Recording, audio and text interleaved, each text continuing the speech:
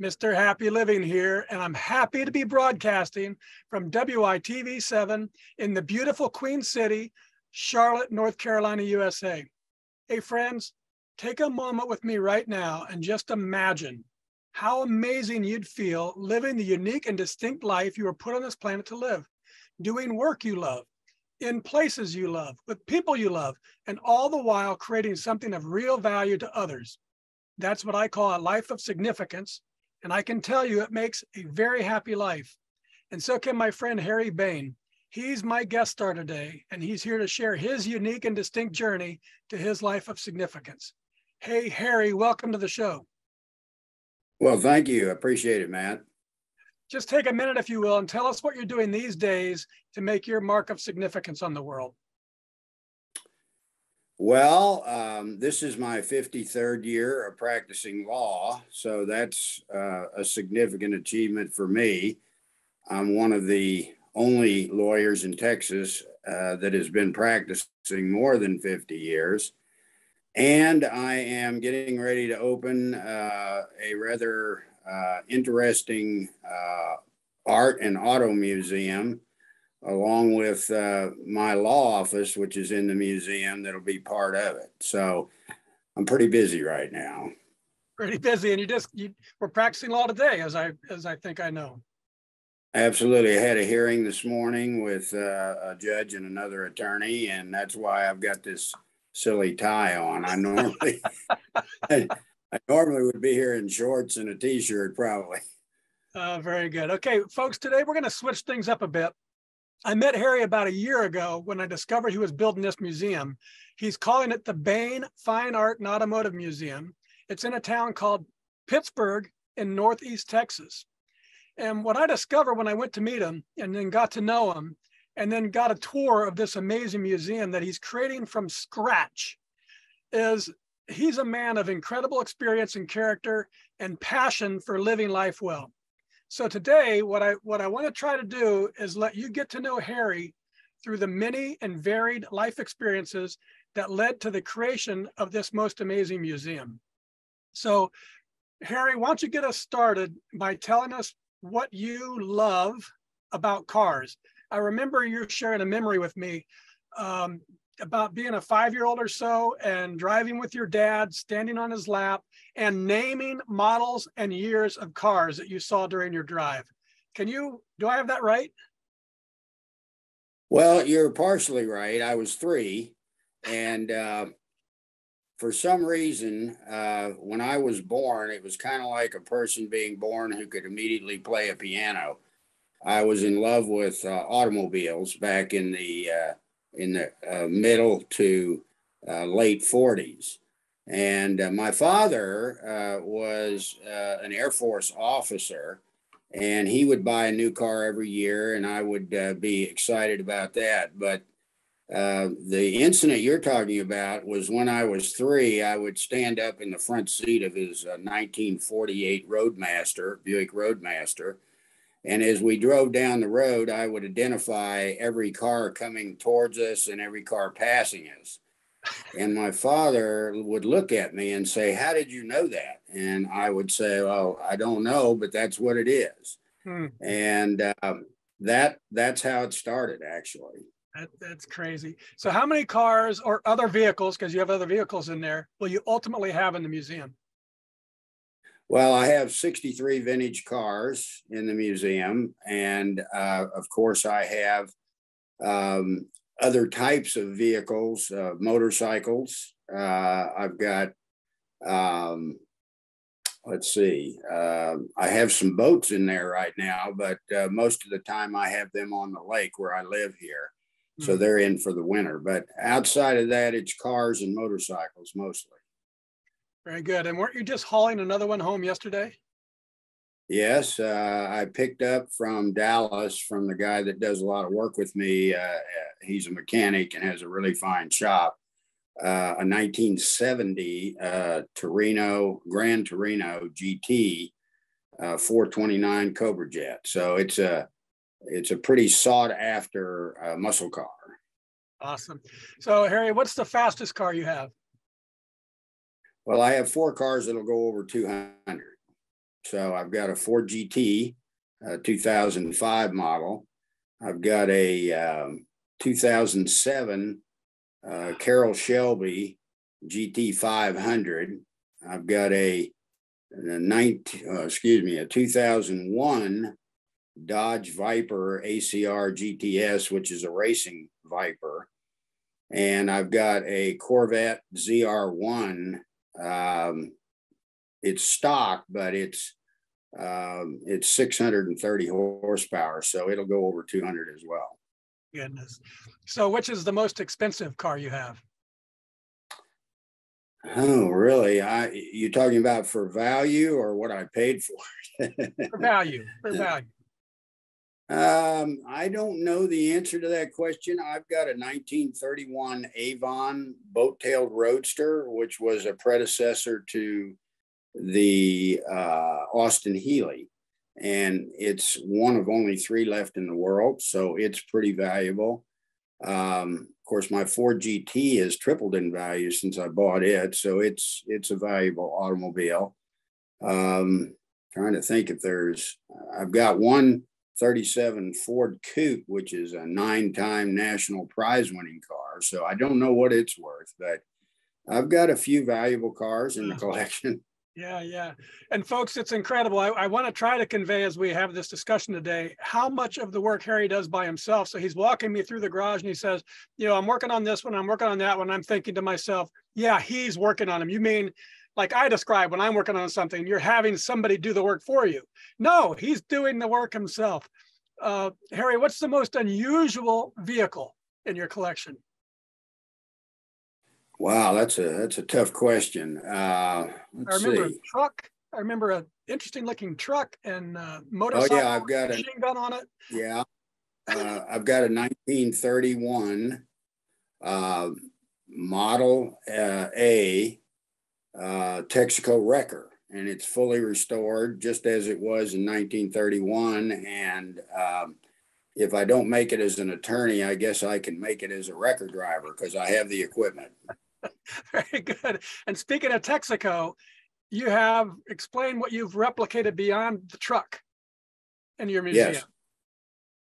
Well, I have a separate building right across from the museum where we restore cars and do maintenance work on the automobiles. And I built it like a 1950s Texaco station. Texaco was a Texas company, and it had a plan for all its stations. So I took that plan and I built this service station as a place to restore cars. And it's a little bigger than a normal Texaco station. They would only have like 2 bays, but I've got 5 bays in there, and we do a lot of work in there. That's great. It's so amazing to see, folks. It's like going back in time. Okay, before we leave cars, tell us a story about one of your favorites. How you acquired it, or crazy acquisition, or just one of your favorite stories about one of your favorite vehicles. I can tell you one of my most embarrassing and difficult moments with a car, if you'd like. Yes. In 1986, my wife and I were getting ready to have our first child. She was 9 months pregnant at that point and ready to pop. And I had gone to a swap meet, the 3rd largest one in the world in Texas. And while I was there, I spotted a 1967 GTO 4-speed. And it was a car that I had coveted for many years. And the fellow who had restored it from Oklahoma, he had done it just exactly like one that my roommate in law school had. And of course, when I was in law school, I used to double date in that car with my roommate. And I really coveted the car. I know it sounds bad, but I wanted that car really bad. And so when I saw this car, it was a duplicate. It was an absolute duplicate of the car in law school that I used to ride in. So I came home and I told my wife, I found a car, I'm interested in buying it. And she said, for the only time in her life, don't buy the car. And I thought, well, okay, why? Well, we're getting ready to have a baby. I don't have a job, and you have just left your job with the federal government and have opened your law practice, and we just can't afford to do it. Mm-hmm. So I said, well, I'll take that advice under consideration, and then I'll make a decision, which was probably not really a good thing to do. But I went back, and the next day the guy wanted to sell it, and I wanted to buy it. So I ended up buying it, and I put it in my museum in Dallas that I had at the time. And my wife never even knew it until about 4 months later. And when she found out, she didn't say anything, but I came home from work every night for 3 months with my dinner on the table and no discussion regarding it. So it's kind of a sore subject. I see. I don't blame you.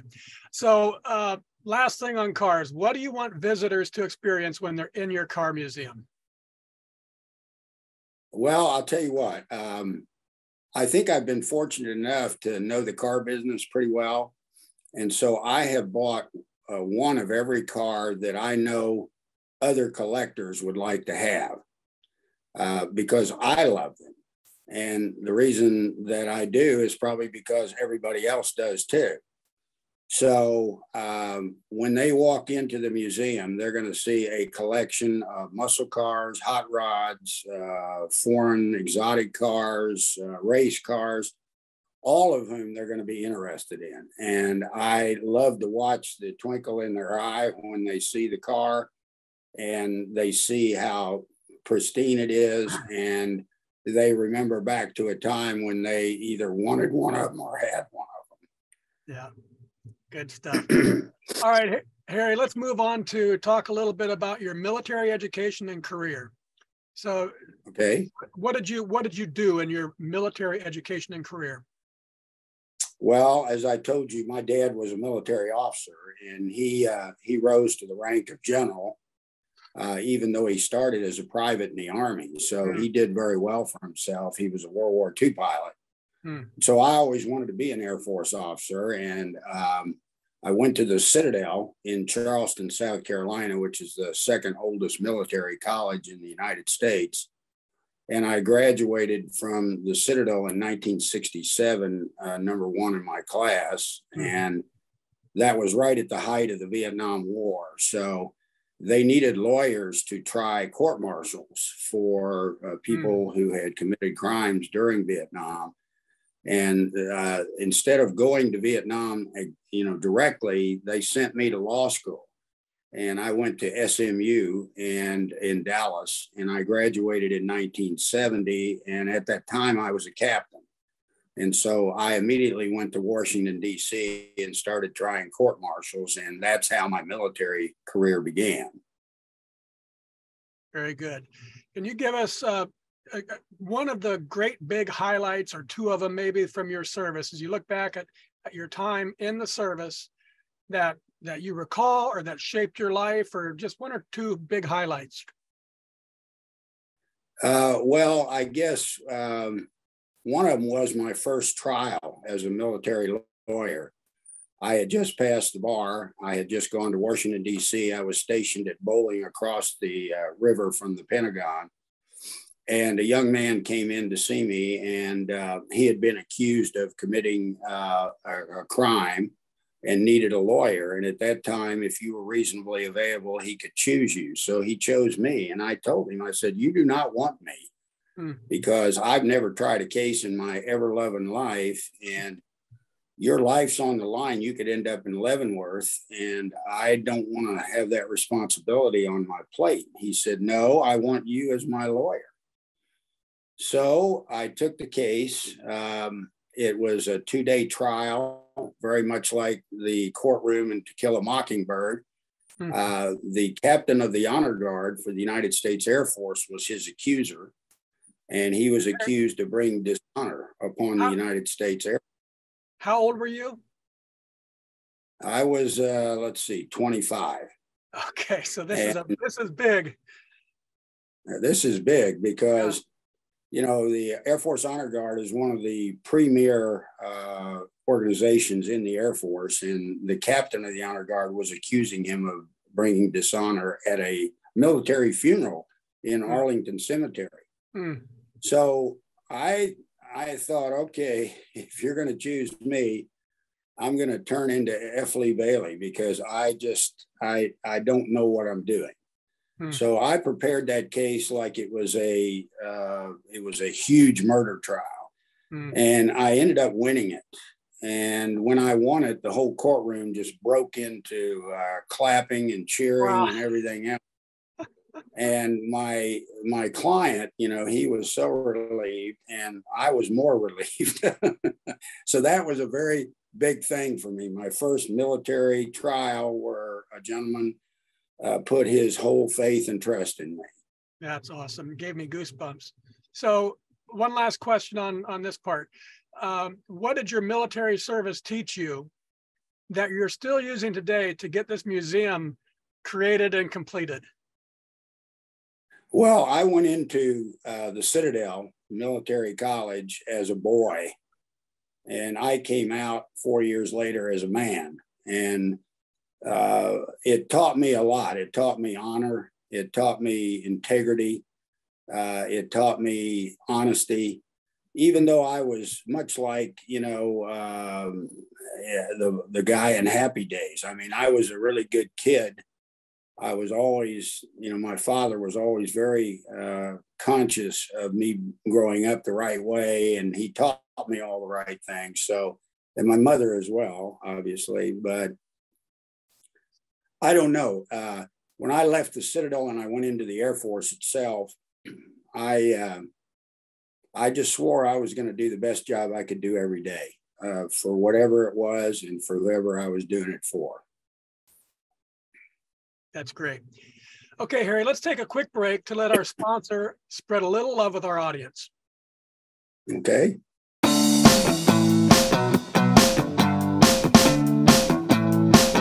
Mr. Happy Living here. I love good things made by good people. That's why I love my Relax Sauna. I bask in its healing far infrared rays every morning. In just 20 minutes, I sweat as much as if I'd run 4 miles. But I'm not exhausted. Instead, I feel great. And I've boosted my metabolism, burned calories, sweated away toxins, and some body fat too. What a relaxing and healthy way to start a day. A study in Finland found people who regularly use saunas live longer and have fewer fatal heart problems.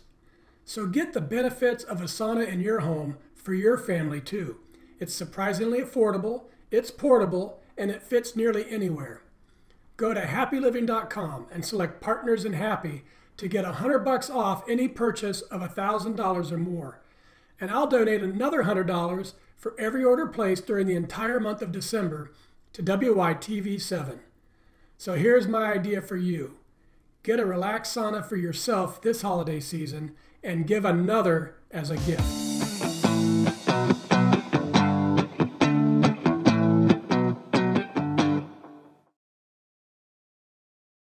And we're back, and this is the Something Significant show, and I'm your host, Matt Gersper. And my special guest star today is Harry Bayne, and we're talking about the incredible experiences that he's had in life and how he's using them to build an amazing museum to share and inspire and educate all who come to see it. So Harry, I recall that you worked for, is it 4 different presidential administrations? Is that correct? That's correct. So which presidents did you serve? Well, in early 1972, I was sent over to the Economic Stabilization Organization, which was formed by President Richard Nixon to counteract double-digit inflation. And I was a chief counsel for one of those divisions. So I worked for Richard Nixon for about 2 years before he left office.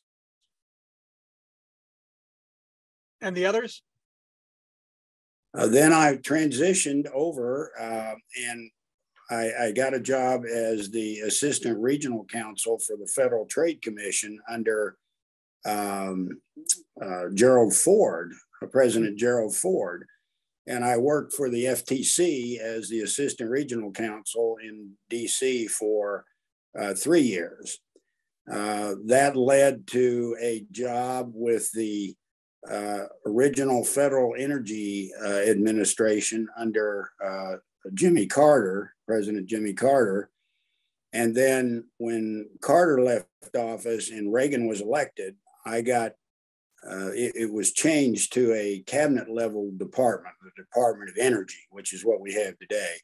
Mm-hmm. And I was promoted to be the chief counsel under Ronald Reagan for the Department of Energy in crude production. So I had about 35 attorneys working for me and about 40 auditors, and we did most of the major audits of the oil companies back in the mid 80s. Very good. So of the 4 presidents you served, which was your favorite? Well, without doubt, Ronald Reagan was my favorite. I thought when he was elected that he was kind of a lightweight, since he was an actor, and what did he know about the government service? But what I soon found out is that he was a brilliant individual, and he was able to find the best people to work for him, and he made sure that they did the work and gave him the advice that he needed to be president. And frankly, you know, not since Abraham Lincoln have we ever had a president like Ronald Reagan. Yeah, a lot of people underestimated him, didn't they? Yeah, they did, and they didn't even like him being elected. And right. They soon found out that he was no nonsense. He was all business, and he had the American people in his mind at all times. So what's your favorite collection in the museum from your days serving the highest office in the land? Well, I fortunately have a large piece that's on my wall in my conference room that was given to me by Ronald Reagan when I served under him. And I guess that's my favorite. Yeah. Folks, I can't wait for you to experience what is in this museum. It's just spectacular. Harry, what's the most amazing experience that you had in your service to the president? Can you give us a story about just an amazing experience? Well, again, I would go to Ronald Reagan's administration. I mean, I had a very good government career, and at the time, you know, we didn't put up with a whole lot of nonsense in the government, even under Jimmy Carter's administration, who was the only Democrat I worked for. You know, we did our job. We didn't make excuses for not doing it. We fired people if we had to. We hired people when we needed them. And it wasn't the typical government employee that you tend to see today. There's a lot of great people in the government service, but there's a lot of excess in the government service today. Mm-hmm. And even when I was there and left in 1986, there were still more people in the government service that needed to be there. Mm-hmm. So the American public was paying for more bodies than they needed to perform the federal government function. And it's gotten a whole lot worse since then, unfortunately. Yeah. So kind of speaking of that, one of the questions I was thinking about is, what did you learn about in that time and those administrations about some people seeking power and others serving people? Well, to be honest with you, all 4 presidents that I served under fell in the latter category. They were people who wanted to serve the American public. You know, you can see the things that were done by Richard Nixon, were done by Gerald Ford, were done by Carter. I mean, look at his record since he left the office as president. Mm-hmm. I mean, he's a real humanitarian. Mm-hmm. And Ronald Reagan. And I didn't find any of these 4 people seeking glory over responsibility. Never, not any of the 4. Now, I've seen some since, but but I didn't see any then. Very good. And finally, what do you want visitors to experience when they're in this part of the museum that's reflecting your life of serving the law and serving our country? Well, you're going to see some very interesting things. We have a whole section on exploration of outer space, all of the shots to the moon, all of the space, projects, Apollo 11, 12, 13, 17. You're going to see a lot of that, a lot of memorabilia from those, some of them flags that were flown on the moon. You're going to see a whole section on military achievement that my father had. He was a World War II hump pilot and served 30 some years in the Air Force, retired as a general. So a lot of his accomplishments will be in the museum.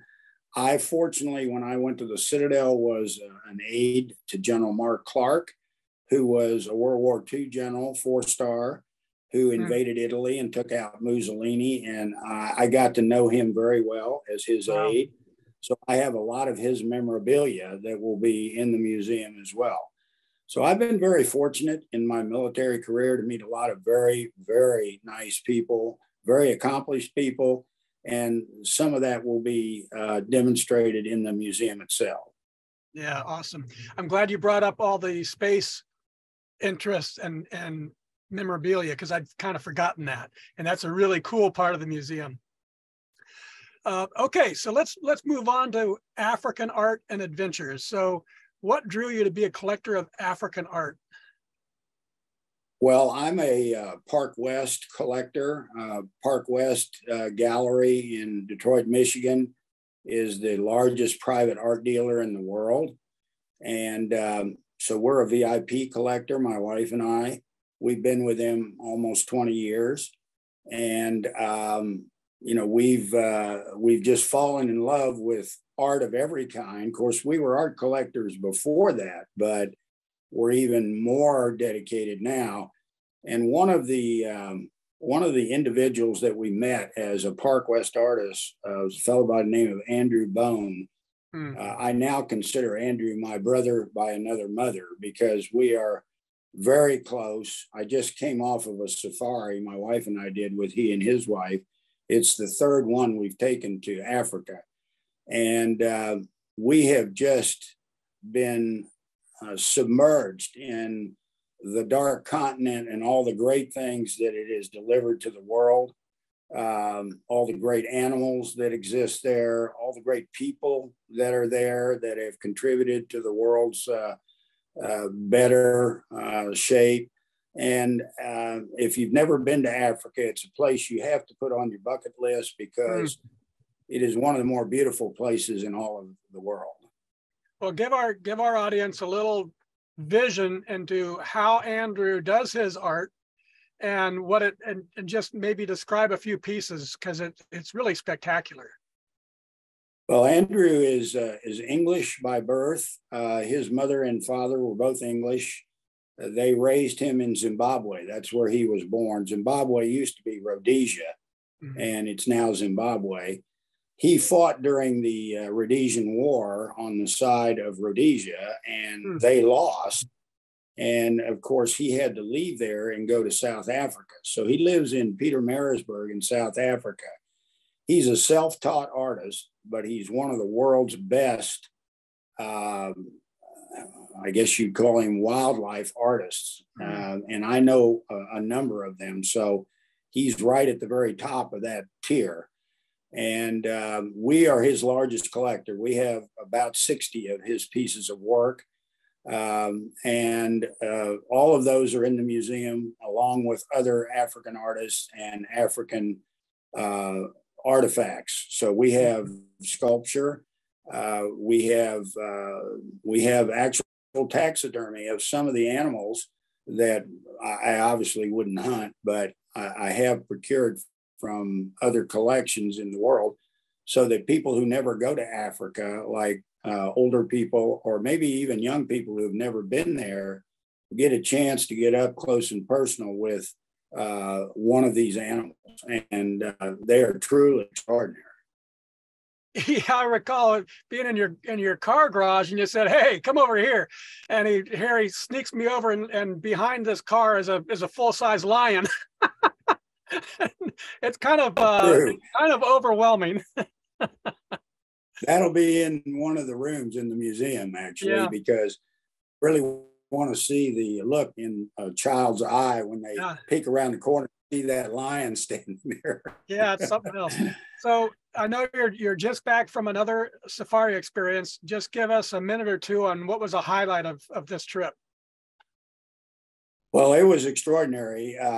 You probably have heard of Kruger National Park. Kruger was dedicated back in the 30s by the former president of South Africa, Mr. Kruger. And it's the largest animal park in the world. It's all natural, so there are no cages, no fences, no nothing. It is all natural, and it's as big as 3 or 4 different states put together. So it's huge. Wow. It takes up maybe a third of South Africa. And we spent time in 2 areas of the park, in the midsection and in the southern section. And we saw the big five, not only the big five mammals, but the big five antelopes 2 or 3 times while we were there. And that's pretty rare. You don't always see the big five when you're there. So describe the big five? Well, the big five are considered to be the elephant, the leopard, the lion, the Cape buffalo, and what am I missing? Giraffe. No, Giraffe. no, not the, No? no, the rhino, the rhino. Rhino. Okay. So the rhinoceros, yes, those are the big five. And so I saw all 5 of those in all different kinds of areas of the park. And they're just magnificent animals. And then there's the big 5 antelope. And they include the kudu, the sable, let's see, the bushbuck, the gemsbok, and one other one. What's the other one? Well, I can't think of it right now. But there are 5 big antelopes in Africa, and then the remainder are smaller, but they're all magnificent animals. They're the kind of thing that if you get to see them live, you're a very lucky person, because they're just absolutely beautiful to see. Awesome. So I want you to try to describe for our audience the entry room of your art museum and how you acquired that massive table that's right there when you walk in, and how you'll have the big 5 displayed in that room. Well, in the entry, it's going to be dedicated to Andrew's art. So there is a large painting, the largest of his career, of an African bull elephant on the charge, coming right out of the canvas at you. And that's at the end of the room as you come in. On each side, I've got 2 of the big 5. So, and they're large canvases, and they are just absolutely magnificent. And then in the center, I've got a tree, actually, and the tree is laid on its side. It's about 14 feet long, and it came from Southeast Asia. And it is a magnificent tree. I selected it because the hide of the tree resembles and even feels like the hide of a real elephant. And I would know that because I've walked with real elephants. I've touched them. I've had my hand in their mouth. I've felt the bottom of their paws. They are just amazing, amazing animals. So, and on top of that tree, I've got a female lioness. So it's when you walk in, it's pretty surprising because it is, it's something to see. It's very cool. So last thing on African art, what's your single most cherished piece that you have in the museum? Of African art? Yeah. Well, I suppose it's Andrew's largest piece, the elephant, although I also have his largest bird painting, and birds are very important in South Africa. There's over 500 bird species in the continent of Africa, which is more than any other continent on the planet. And the most important bird of all, which you probably wouldn't guess, is a vulture, because vultures are what keep the continent of Africa clean. And he did a magnificent, huge vulture with about a 12-foot wingspan that is up high on a wall in one of the African rooms. And I've never seen anybody do a job like that with that animal, but it is unbelievable. Oh, very cool. Okay, let's move along to the masters and all the rest of the art. So, Harry, how many total individual pieces are in the museum? You talking about artwork? No, the whole thing. Art, law, cars. Okay, if I take fine art, legal art, and car art, there's probably about 15 to 1,700 individual paintings. Very cool. And is it true that you've hung nearly every piece yourself? I've hung every piece myself. I know. My wife says I need. So I want people to understand how would you describe the variety of artwork you have on display? Because you've talked about African art, we've talked about cars, but there's a wide variety that I don't know and can't describe. How would you describe it?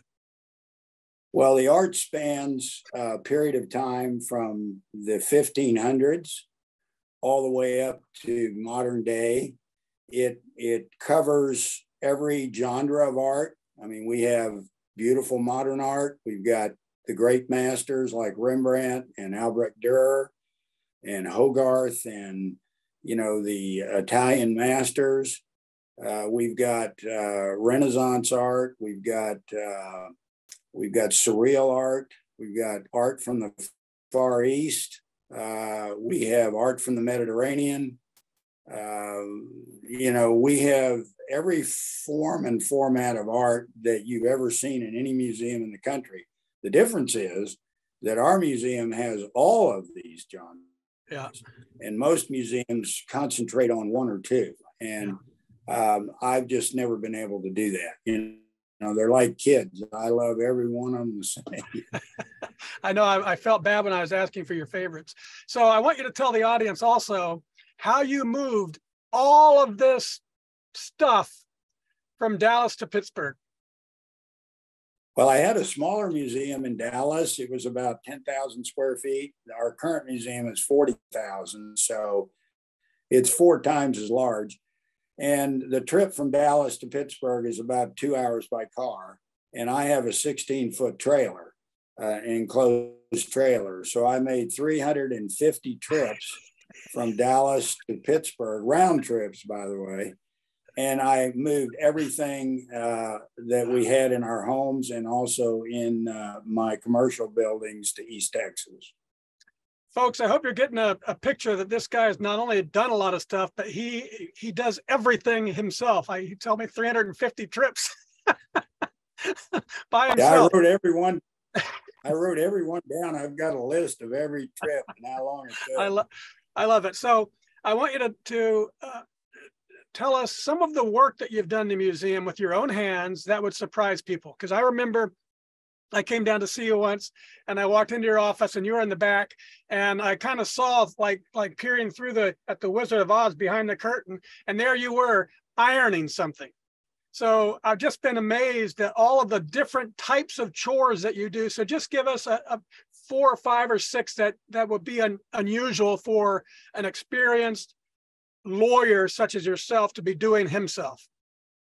Well, of course, I work on all the cars. I restore the cars. I don't do everything on every car, but I do the majority of the work on most of them.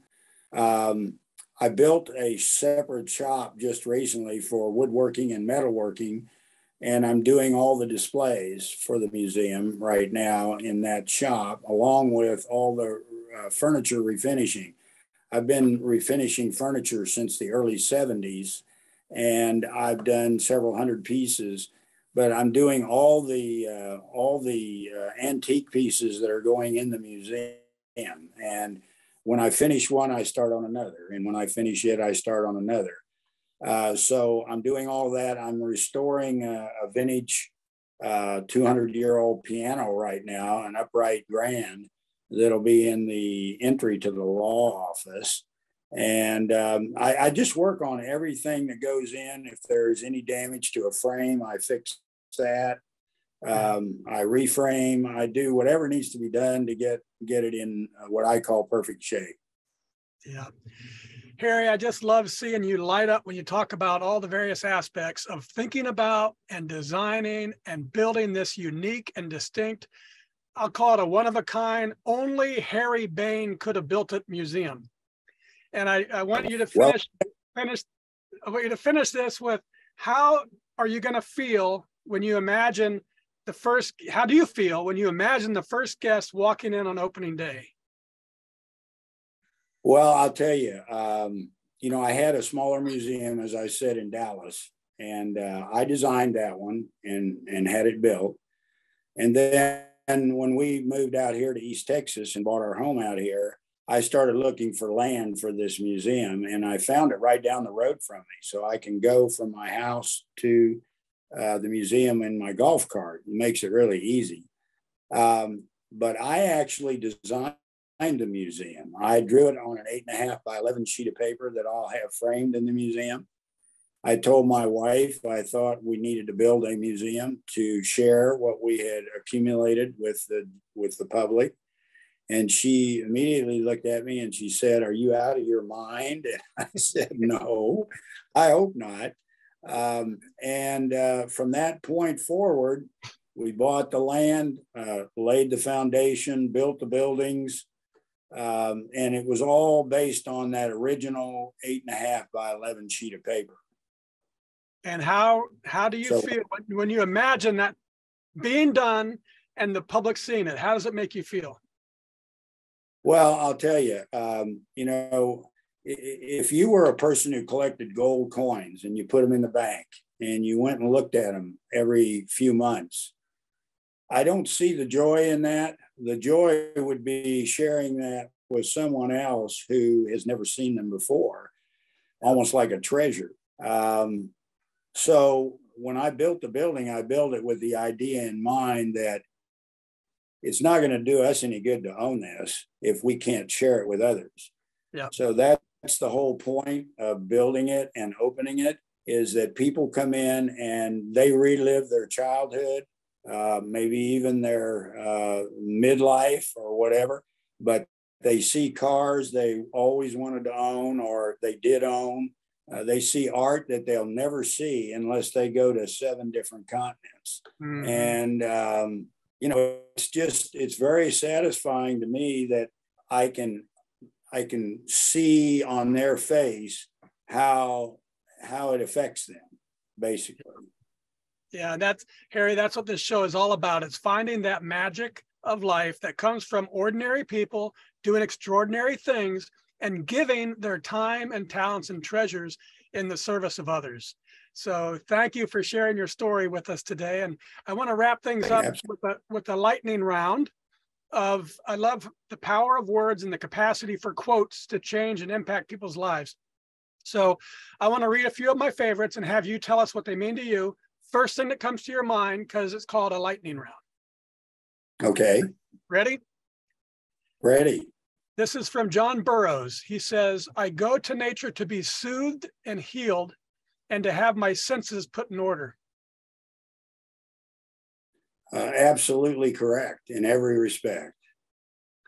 From Leonardo da Vinci, "While I thought I was learning how to live, I have been learning how to die." Well, that's interesting. I'm not sure what that means, but, I'm getting down the road here. So my time is shorter on the planet than it was when I was a lot younger. What I'm realizing is every day is a day to enjoy and to thank God for, because you don't know when your next day will be. So I try to get up every morning with the idea in mind, I'm going to accomplish something important, and I'm going to enjoy doing it, because I'm having more fun than the people that are going to see it, honestly. I can attest to that. From Paul Hawken: relax, take your time, work, practice, and learn. Absolutely. One thing I learned in the early days of working on cars is, if you're working on something and it isn't going together, put it down, come back the next day and do it. And if you do that, it all of a sudden just comes together.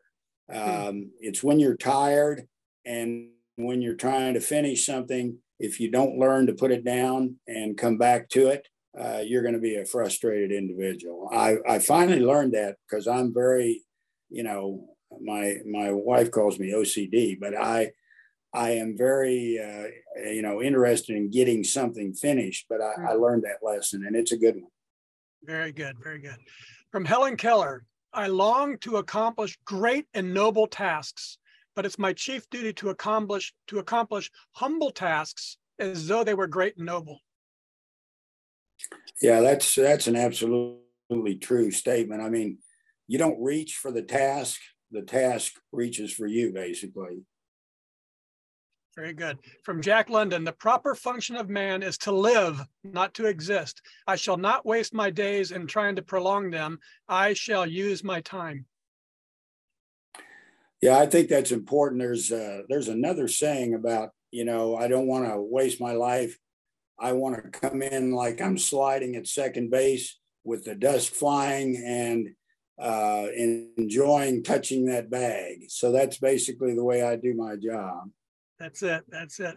This is our show anchor from Goth: whatever you can do or dream you can do, like building a museum, begin it. Boldness has genius, power, and magic in it. Begin it now.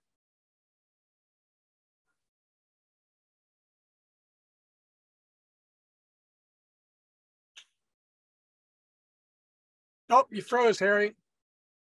Well, was I supposed to say something? No. Just what you I thought. thought you. No, so that's the last quote. Whatever you can do or dream you can do, begin it. Boldness has genius, power, and magic in it. Begin it now. Yeah, absolutely. Let me tell you something.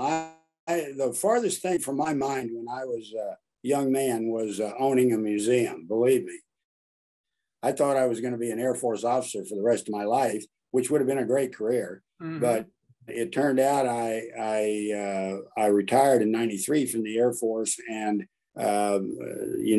continued my law practice. But I never thought that I would own a museum. It just never came into my mind. So if you want to reach for something, reach for it, because that's the only way you're ever going to get the brass ring, is to go ahead and try to reach for it and do your best. And it worked for me, and I can't wait to open it to the public, really. No, you can't. I can't wait for it to be open.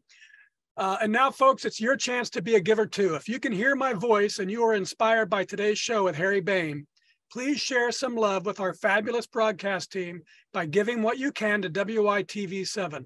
They're a 501c3 charity on a mission to educate, empower, and encourage.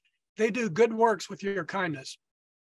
Harry, I love your passion for cars and art and Africa and the law, and I admire the Herculean effort you're making to create a very unique and super cool museum from scratch, literally from the ground up, seemingly with your bare hands, as an inspirational gift for any and all who will take the time to come and experience it. And I'm super happy that you've shared your dynamic energy and spirit and love of life on our show today. Will you please take a minute or two and share any parting remarks you'd like to leave with our audience? Well, I really want to thank you, Matt.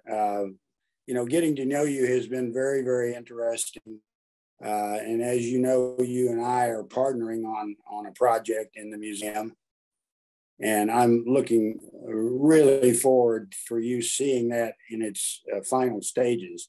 It's going to be a revolution to people who come in and get a chance to look at the artwork that you are placing in the museum with me helping you get that done. And, you know, I can't wait to get it open. There's nothing I'd like to do more than share it with people on a daily basis for however long I have left on the planet. You know, I wished I'd have done it when I was 20, but, you know, if wishes were horses, I'd own a whole stable full. So I'm doing it now. Yeah. Wonderful. Thank you, Harry. And I also want to You're welcome. I also want to thank WITV7 for hosting and promoting our show so we can keep interviewing inspiring guest stars like Harry and reaching folks just like you ready to create your own extraordinary lives. And most especially, thank you, viewers and listeners. The website for the Bayne Fine Art and Automotive Museum, it's not quite ready, so the best way to reach Harry for questions about the museum or comments about this show or just to encourage him for the final months to the grand opening is to email him at jagbane@yahoo.com. So that's Jag, J-A-G, his last name Bayne, B-A-Y-N-E, at yahoo.com. One more time, all one word, J-A-G, B-A-Y-N-E at yahoo.com. And from me to you, dear friends, I love you and I want you to be really, truly, deeply happy. So I want you to go to happyliving.com and take our happy quiz. Because when you measure your happy, you'll focus attention on it, and focusing attention on it inspires change and learning and improvement, all to flow right into your life. And once you take the quiz, and it only takes a minute, I hope you'll give some thought about what you and I can do together to improve the happy of your world, one person at a time. Till next time, I'm Matt Gersper. You are awesome. And this is the Something Significant Show. And we're out. All right.